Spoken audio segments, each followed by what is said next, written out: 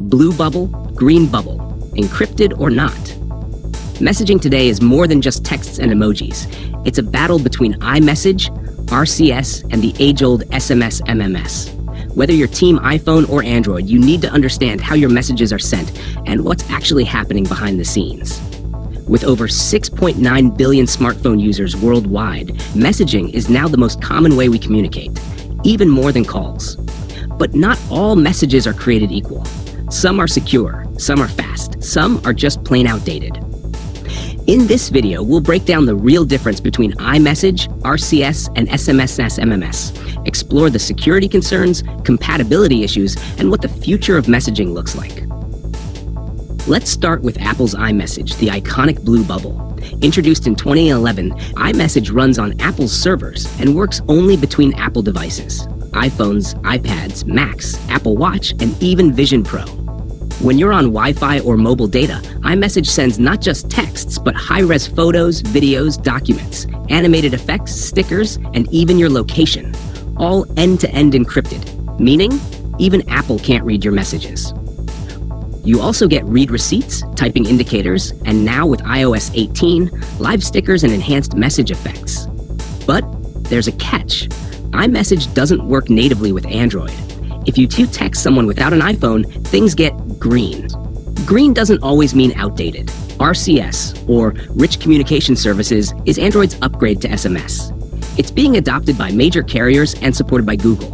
And now, surprise, Apple is adding RCS support in iOS 18. Like iMessage, RCS lets you send high-res media, read receipts, and typing indicators. But unlike iMessage, RCS isn't always encrypted. Google does offer end-to-end encryption via its Messages app, but not all carriers or devices guarantee it. Here's the kicker. RCS still relies on carrier networks and exchanges identifiers like your IMEI, IP address, and phone number to work, raising questions about user privacy.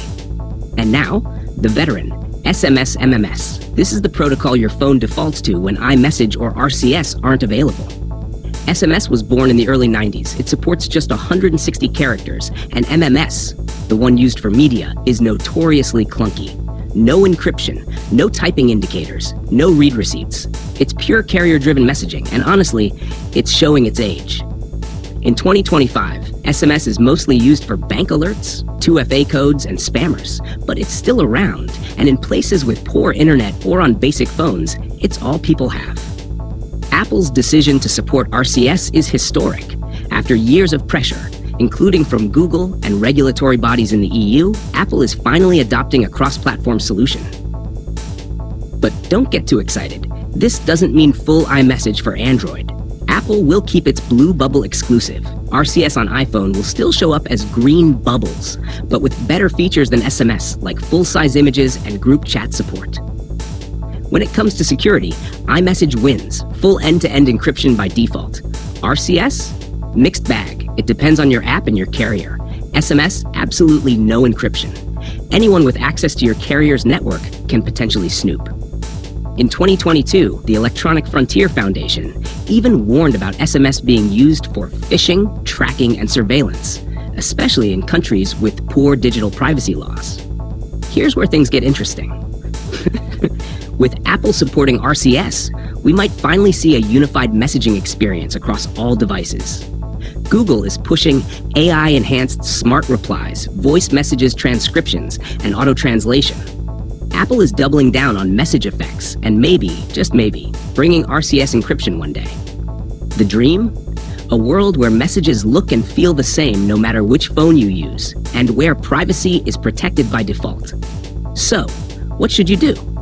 If you're in the Apple ecosystem, stick with iMessage. It's fast, secure, and loaded with features. If you use Android, use Google Messages with RCS turned on, and make sure it's end-to-end encrypted. Avoid relying on SMS, MMS whenever possible, unless you're in a situation with no data or Wi-Fi.